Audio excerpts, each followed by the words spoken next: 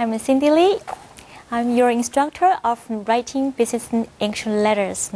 大家好，欢迎收看商务英文这个节目。今天我们是第一讲，那么要教给大家的呢是如何写好商务英文书信。那么在节目的开始，让我们来看一下今天的学习重点。Learning objectives. First, learn the reasons for sending business letters. Second, learn the tips for writing good business letters. 那我们今天的两个学习重点，第一个是要教给大家，我们要送英文书信的理由、原因，在什么时候我们会寄送商业书信。那么第二个的话呢，要教给大家的是一些技巧，写商业书信的技巧。Nowadays, telephone calls and emails are very cheap and convenient. So maybe you may wonder, why do companies still send business letters? 那么大家可能会觉得很奇怪，在现在我们的职场当中，国际电话已经变得很便宜，还有呢，像这个电子邮件，还有即时的电子讯息系统等等，都非常的便捷。为什么在办公室里面，我们职场当中还需要寄送商业书信呢？那么在这一课当中，我们就会跟同学们说明寄送商业书信的必要性，那么还有在什么样的时候、什么样的场合，我们需要寄送商业书信。那么在我们阅读今天的课文之前，先让我们来看一下本课的重点单字。那么这些单字呢，会帮助大家很快速的了解我们今天的课文内容，也希望大家可以把这些单字都记起来，对大家学习英文上呢会有很大的帮助。现在我们就来看一下本课的重点单字。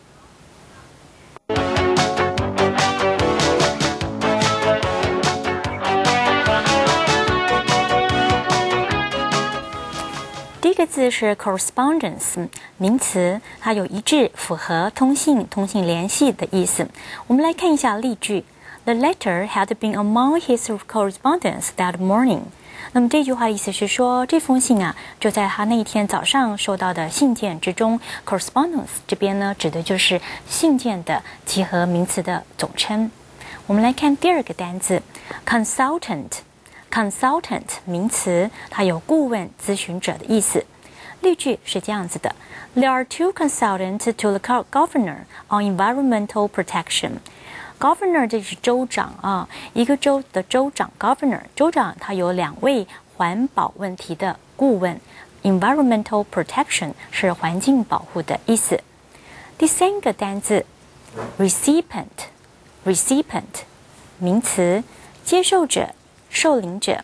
那我们在这边课文当中指的是收信者。那我们来看一下例句 They will in time become the recipient of much criticism. 指的是说呢，他们呢最终会受到许多批评的受领者 recipient of much criticism。 我们来看第四个单字 confidentiality 名词，有机密的意思。This confidentiality agreement is a written legal contract between you and me. 这份保密的协议是你和我之间的合法的书面的契约。Contract 是契约， confidentiality agreement 是保密协议、保密的合约。我们来看下面一个单词是 effective 形容词，有效的。这个例句是说He has now taken effective control over the country. 他目前呢已经有效地控制了这个国家了。Effective control 有效的控制。好，我们来看第六个单字。第六个单字是一个副词 logically 它是形容词，加上 ly 之后呢就变成副词，有逻辑上的、符合逻辑的这样的意思。例句是 You have to think logically. 你必须有逻辑性的思考。第七个单字是 deliver 是动词，有递送、传送、交付、发表的意思。Leaflets have been delivered to every household. Leaflet 这边指的是传单呢已经发送到每一家每一户了。Household 是家家户户的意思。那我们来看一下下面一个例句 She is due to deliver a lecture on genetic engineering. Genetic engineering 是遗传工程的意思 ，deliver a lecture 是发表演讲。所以呢，这句话的意思是说，这个安排他呢要做一个关于遗传工程的演讲 ，deliver a lecture 发表演讲。好，我们现在来看一下第8个单字 ，convey，convey。它是动词，有表达、有传递的意思。Colors like red convey a sense of energy and strength. 颜色啊，像红色这样的颜色，可以给人家充满活力，还有力量的感觉。Energy 是活力、力量 ，strength 也是力量的意思。我们来看第9个单字 ，exam，exam， 动词，有审查、调查、考察的意思。我们来看一下例句是 It is necessary to examine how the proposals can be carried out. 有必要调查一下，怎么样呢才能够实施执行这些方案 ？Proposal 这边指的是方案，那么 carry out 这个片语有实施、执行的意思。第10个单词 proofread，proofread 动词有校阅。校对、看校的意思。Has this document been proofread？ 这份档案呢，校对过了没有？document 呢是档案，那么 proofread 它是校阅、校对。那么当它们呢变成分词的时候，它就念成 proofread。好，我们来看第11个单词 achieve，achieve 动词，达到、完成。例句是He had finally achieved success. 他终于获得成功了，获得成功 achieve success. 第12个单词 appropriate，appropriate 是一个形容词，合适的、恰当的。我们来看一下例句 ：Jeans are not appropriate for a formal party. 正式的聚会上呢，穿牛仔裤呢是不合适的。Jeans 是牛仔裤 ，not appropriate 就是不合适。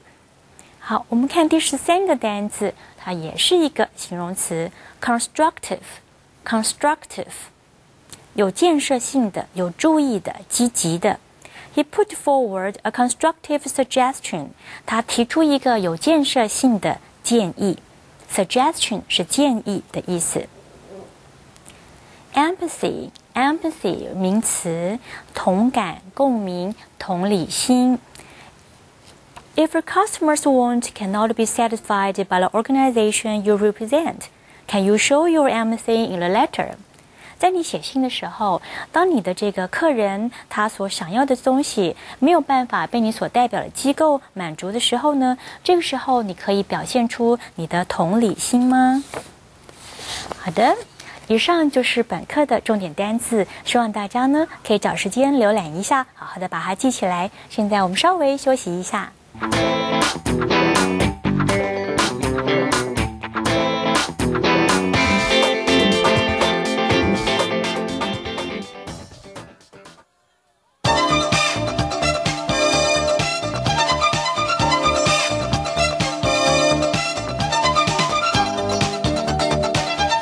好，各位同学，大家好，欢迎回来。那么现在开始呢，我们要来看一下第一课的第一篇课文 Reading A。那么 Reading A 呢，在于告诉大家呢，这个写商业书信的一些原因，还有它的重要性。那么现在我们都知道呢，网络啦，还有电子通讯呢，都非常的发达，所以其实很多纸本的书信呢已经被取代了。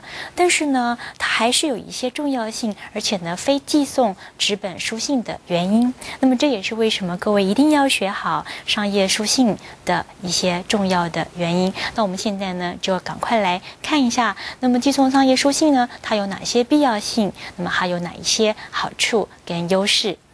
好，我们先来看第一个。First, a letter gives the writer time for reflection and an opportunity to state things at length. 首先呢，这个使用书信的话呢，可以让写信者他有充分的机会、时间可以去做思考 ，reflection 是反省思考。那么还有就是让书信者有这个写信的时候呢，有机会可以很详细的交代事物的细节。那么有时候如果我们是打电话的话呢，就没有办法做到这样子了。OK， 我们来看第二个原因。Second, a letter can be read an unlimited number of times, where a telephone call cannot. 好，一封信啊，它可以反反复复的被阅读 ，an unlimited number of times， 无数次可以被阅读无数次。那么这样做的话，可以避免误会。那如果是电话的话，就没有办法了，讲完就挂断了，听错的可能就听错了。那么书信呢，可以反复的被阅读。好，现在我们来看第三个寄送书信的好处。Letters provide a definite permanent record of what has been communicated and have a degree of authority. Definite 是绝对的 ，permanent 是永久的 ，permanent record 是永久的记录。也就是说，书信呢会保留下来我们彼此沟通的永久的记录。同时呢，书信呢它也具有权威性，它有公信力。那么电话呢，或是电话录音，有的时候呢，它不是具有这个呈堂的这样子的公正的效力，但是书信呢是有的。好，我们再来看下面一个重要的原因。Letters can be sent to small business, householders, and other private correspondents that have no ready telecommunication facilities. 好，这本书信呢，可以送给一些中小企业、行号或者是一些家庭、家庭住户。那么这些家庭住户或是中小企业、行号，他们可能呢没有非常便捷的这个电子的通讯设备，所以他们可能上网很不方便，或者是有时候打电话很不方便。那这个时候呢，你寄送的这个纸本书信呢，就可以派上用场了。好，我们来看下面一个寄送书信的理由。A letter is read when the recipient decides that it is convenient to read it. 好，那么对于收件者来讲，收信者来讲，书信呢是非常方便的，因为收信者他可以决定什么时候呢要打开这封信件阅读它。那有时候接电话，电话来的时候正不是时机，那接听电话其实是很不方便的。好，我们来看下面一个寄送书信的理由。A letter may reach a difficult person who will not accept a telephone call or visit by the writer. Difficult person 这边指的是，比如说有一些很难联络得到、很难联系到的一些对象。那么比如说非常重要的人物 VIP， 那么可能他们是公司里面很重要的主管，他并不会亲自接听电话，或者是呢他也不会接受你亲自的拜访。那么这个时候，如果你寄信给他，他很可能就会亲自打开属于自己的信件。那这时候呢，你就可以联系上这个人了。所以这样子的情况之下呢，寄送书信呢也是非常有用的。好，我们现在再来看下面一个寄送书信的理由。Letters provide a degree of confidentiality that the telephone and the telex cannot provide. 好，那么再来就是书信啊，它有一定程度的保密性。一定程度的机密性，因为只有收信者才能够开启这封信件。那么这样的一个保密性呢，是电话或者是像电报呢没有办法做到的。电话有的时候，当你在听电话的时候，另外一端可能有人在另外一个分机接听，那这样的保密性呢就没有那么高了。所以呢，像这样的机密性 （confidentiality） 在书信上呢是可以做得到的。好，那我们来看最后一个寄送书信的理由。A letter can show statement of account, lengthy tables of statistics, and tokens of goodwill. 好，那么这边指的是说呢，书信呢，它可以表现在电话当中不易传达的一些详细说明，或者是呢比较长的统计的图表。那么还有表示善意的时候，表示慰问的时候，那么在书信当中，我们都可以非常充分的表达。好，以上这些理由呢，就是我们寄送纸本书信的时候一些无法被取代的好处跟优势。那这也是为什么大家要写好商业书信的很重要的原因。好，那么接下来呢，我们想跟同学提到的就是，因为在商场当中，在国际贸易当中，国际商业往来，如果我们在交换信件的时候，大家写信的格式、写信的方法是不一样的，那这样的话就会造成彼此可能产生误会的情况。所以我们在写商业书信的时候呢，它是有 convention 需要去遵守的。convention 就是惯例，那么我们商业书信它有惯用的一些格式，那么这是大家在学习商务书信的时候呢要学好的。因此我们在这门课当中很着重呢介绍这些 conventional formats 这些惯例的格式给大家，那么希望大家对这些格式都会非常的熟悉，然后按照国际的惯例呢来写我们的商务书信。好，现在呢很快的我们来看一下本课程当中我们的第一个单元。那么我想介绍一下我们第一个单元当中要为大家所带来的一些课程内容。好，我们今天讲的就是第一讲。那我们从第2章开始呢，第2讲开始，我们就会开始看书信的里面的基本要件 ，the basic elements of a business letter。那么每一封商业书信当中呢，它都会有一些必要的讯息，比如说寄件人的住址啦、收件人的住址啦、开头的敬词啦、正文的段落啦，还有这个寄件人的这个签名啦、署名，这些都是 basic element。这些基本要件呢，都是缺一不可，非常的重要。所以我们在第2讲当中呢，就会介绍给大家认识，然后呢，熟悉这些书信当中的 basic element。那么在接下来呢，第3章当中呢，我们就会开始看 the common styles of business letter。那么这里指的就是常见的书信格式。那我们刚刚说了，这个在写国际的商业书信当中的时候呢，是有很多大家惯用的一些格式，我们叫做 format。那么有些国家喜欢特定的一种格式，其他国家可能另外一种格式。那我们在这一节当中就会为大家介绍3种非常基本、非常常见、好用的格式，会有缩格式，那么会有齐平式、折中齐平式。好，这些听起来好像很绕口的这些格式呢，我们在未来的讲次当中会很详细的跟大家做说明。好，除了说这个格式之外呢，我们在第4章开始呢，我们会开始看一些写作的流程、写作的方法 ，the writing process of business letter。好，当我们在写这个英文作文或是英文书信的时候，其实都是有写作流程的。那么经过这样的写作流程呢，会帮助大家写好，确保这个我们的书信内容。写英文的逻辑和方法其实和写中文作文是不太一样的，所以在这个章节当中，我们会教大家在写英文作文的时候呢，正确的书写流程是什么。那么通过这样子的书写流程，不断的检验你所写下来的内容，就可以呢做好这个品质的管控。好，那么在接下来的章节当中，在第5章我们会看 the principles for presenting the content of business letter。好，那么在传达商业书信的内容的时候呢，其实是有一些原则呢需要去遵守的，所以我们在这个章节当中就会看到这些原则。好，那么在第1单元最后的第6章还有第7章，我们会学到 email writing and email etiquette。好，那么为什么我们要看这个 email writing 呢？ email writing 就是电子邮件的写作。那么我们刚刚已经说过了，在这个通讯网络发达的时代当中呢，很多的书信其实呢已经被电子邮件给取代了。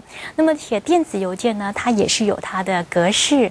那么还有呢，很重要的就是交换电子邮件时候呢，所应该要注意到的礼仪。那么在这个部分呢，我们在第6章还有第7章都会为各位同学呢来做说明。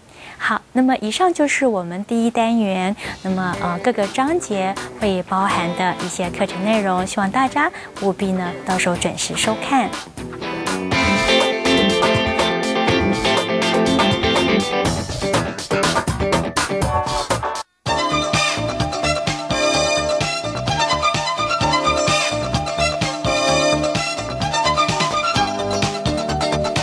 各位同学，大家好。那么现在呢，让我们来看一下这个第一章当中的第二篇课文。第二篇课文呢，要教大家呢，怎么样呢来写好一封商业书信。那我们在这篇课文当中呢，提供一个问题清单，一个 checklist。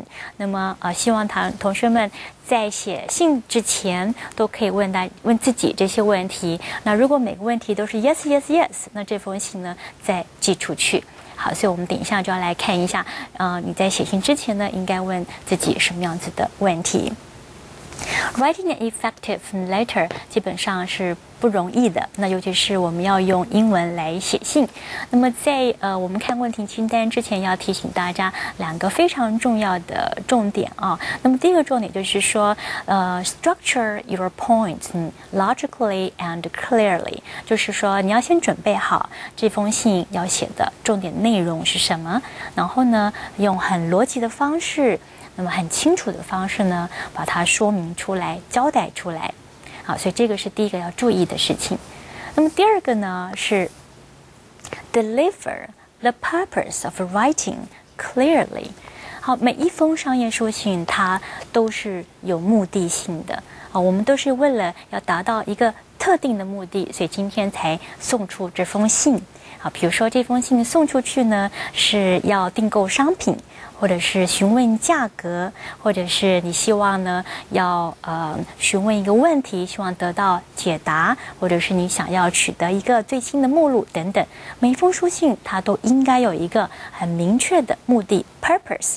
那么你应该把这个写信的 purpose 写信的目的一开始呢就交代得很清楚。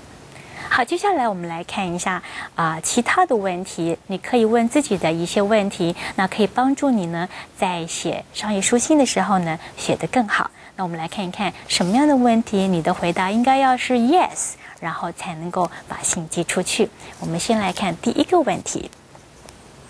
Do you have the exact knowledge of the subject you are writing about？ 好，这个问题是说你要问自己就是你对于你要写作的主题，像现在要回答的问题，是不是有非常清楚的认识？exact knowledge 非常准确的知识，很充分的了解，然后呢来写这封信。好，所以这个是你要知道的。那如果你现在要回答的问题，回答客户的问题，比如说你要回答客户呢提出来了一个技术问题，但是你不是很清楚，那么这时候你应该要请教你的同事，请教你的长官，或收集资料之后呢，才开始动手写作。好，所以这是第一个问题，你要问自己的。答案是 yes， 很清楚的了解，然后再开始动笔写作。好，我们来看一下第二个问题。Can you state the purpose of your writing clearly and politely? What do you wish to achieve by this letter? 好，这个很重要就是写这封信的目的到底是什么？我们刚刚说了 the purpose of your writing， 那么你是不是可以把这封信的写作目的交代得很清楚，而且是用很有礼貌的方式 politely 很有礼貌的方式呢去做说明。那么还有就是你寄送这封信，你想要达到的目标是什么 ？What do you want to achieve? What do you want to get by this letter？ 透过这封信，你想要达到的、想要取得的东西、资讯是什么？好，这个一定要能够很清楚的写明。那我们来看第三个问题。第三个问题 ，Can you organize your ideas or paragraphs properly with grammatically correct sentences and right word choices？ 好，这里是要提醒大家就是我们在写信时正文当中会有很多段落，那么你知道要怎么样组织你的段落吗？要先想清楚先打个草稿，那把组织段落呢好好的做好之后呢，要确认自己的文法每个句子文法是正确的，还有你的遣词用字选的字呢选的这个英文单词使用的方式呢也是正确的。好，如果这部分都是正确的话呢，最后再把信寄出去。我们来看一下下面一个问题。Is your tone and manner of writing appropriate for the person you are writing to? Tone and manner 就是我们讲的语气。我们写信给不同的人，应该使用不同的语气。比如说，你要写信给一位长官，或是一位非常重要的客户，那么你的信件内容的表达方式所使用的语气，应该就是很正式的 formal、official。比较正式的、比较官方的。那么当然，如果你写信的对象是你非常熟悉的朋友，你可以比较非正式、比较轻松 （relaxing, informal, colloquial）， 甚至是比较口语化的。那么但是呢，如果你现在要是写信给一个很重要的人，你不太认识的人，你希望跟他取得商业关系的一个对象，那么你的语气就应该是要正式的 formal。好，所以这个地方 tone and manner， 你的语气、你的写作的方法、写作的语气，是不是有注意到了呢？好，我们来看下面一个问题。Do you appear to be positive?Helpful and constructive in your writing。好，那么在你的信件内容当中，你是不是人家读你的信会不会感觉到你是一个很 positive、很积极的、很正面的人？你是不是愿意提供帮助的人 ？Helpful and constructive， 你所提供的一些建议、一些想法，是不是有建设性的？好，那这个在职场当中呢，正面思考是相当重要的。所以不管你是处理什么样的问题，尽量用正面、积极、有建设性的方式呢，去回应、去传达你的讯息，不要用负面的这个语气或是笔触呢来写商业书信。那么这个对你的工作或者对你的商业关系呢，都会产生不利的影响。所以我们要 positive、helpful and constructive。好，我们来看下面一个问题。上面一个问题 ，If the reader's want cannot be satisfied by the organization you represent, can you show your empathy in the letter？ 好，那么这句话其实在我们刚刚的单字的说明例句当中有提过啊，就是说你写信的时候可不可以表达同理心？当然，如果比如说一个客户他的埋怨或者他的请求，没有办法被你所代表的机构、你所在的公司去满足的时候，你回信的时候是不是可以有同理心，好好的呢去做回应？这也是很重要的。